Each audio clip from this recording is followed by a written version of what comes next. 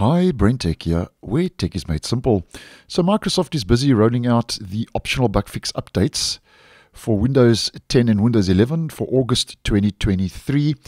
And the optional updates that roll out now in the 4th week of every month are just that, they are optional, so you do not have to install the update. And if you don't decide to install the update now, the improvements and fixes will be carried over into next month, the Patch Tuesday update, which will be made available on the 2nd Tuesday of September 2023.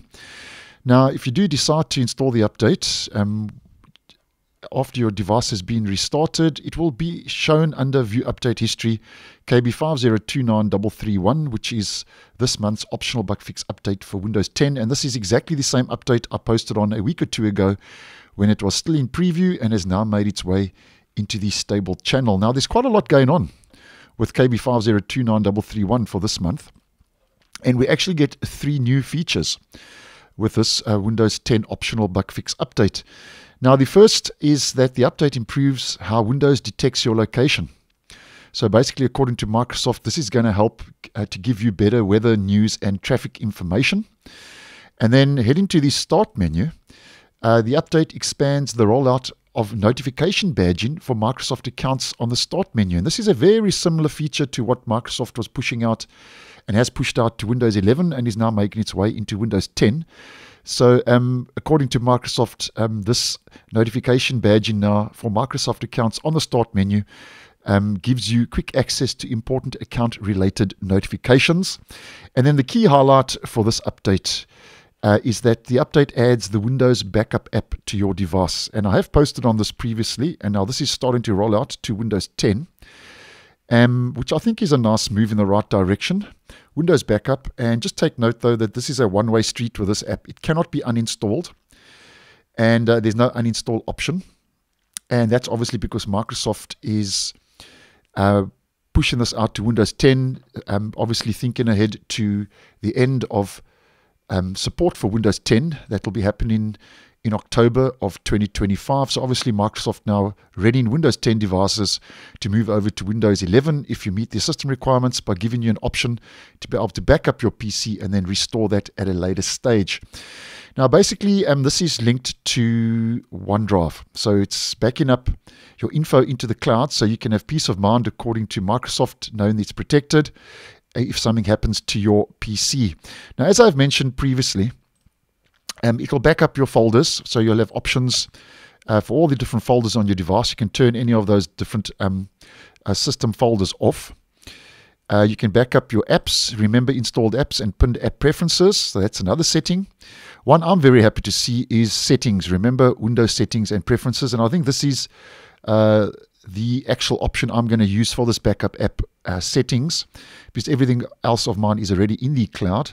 So you can remember your Windows settings and preferences like accessibility, language, other Windows settings, personalization.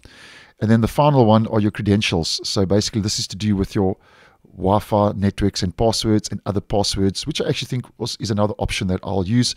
So the backup app is now rolling out to Windows 10 version 22H2.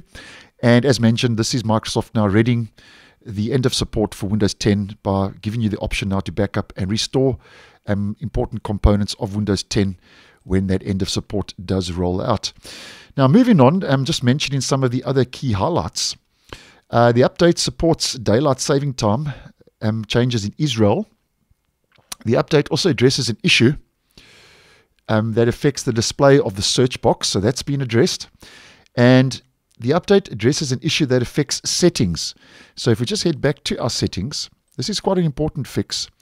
And if we head to our accounts and sync your settings, apparently the update addresses an issue that affects settings. They do not sync even if you turn on the toggle on the Windows backup page in the settings app. So that's quite an important issue that has been resolved. Now, just to go through a couple of the other non-security updates, because this is a non-security bug fix update that does bring other quality improvements. And if you want to stick around, just to mention these quickly, the update addresses an issue that affects the group policy service. Apparently, it will not wait for 30 seconds, which is the default wait time for the network to be available because of this policies are not correctly processed. So that will mainly be affecting your system admins.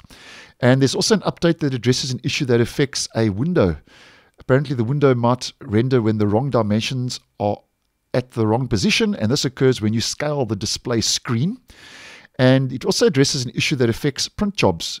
They are sent to a virtual print queue, and apparently they would fail without an error. And there's always a print fix that does roll out with these bug fix updates from month to month. And then apparently there was a disk partition issue. The system might stop working. Apparently the issue was affecting disk partitions. This occurs after you delete a disk partition and add the space from the deleted partition to an existing BitLocker partition. So that's another important fix affecting disk partitions. And here's an important fix, and the last one for the purpose of today's video. This was a known issue and has now been addressed for Windows 10. And I did post on this, and you can just do a search for Click Once, because the update addresses a known issue that affects Click Once. So if you want more info, just do a search accordingly for that video I did post previously. Apps that you used Click Once to deploy might begin to prompt for installation. This occurs even when the Click Once apps are already installed and marked as trusted. So that's an important known issue that has now been addressed. And obviously, that's just highlighting some of the key highlights for the purpose of this video. And if we head over to WinVer, about Windows, this will give us our latest build. And for Windows 10 version 22H2, the OS build is now bumped up to 19045.3393. So that's more or less what's new. Rolling out with KB5029331 for Windows 10, which is the optional bug fix update for August 2023. So thanks for watching, and I will see you guys in the next one.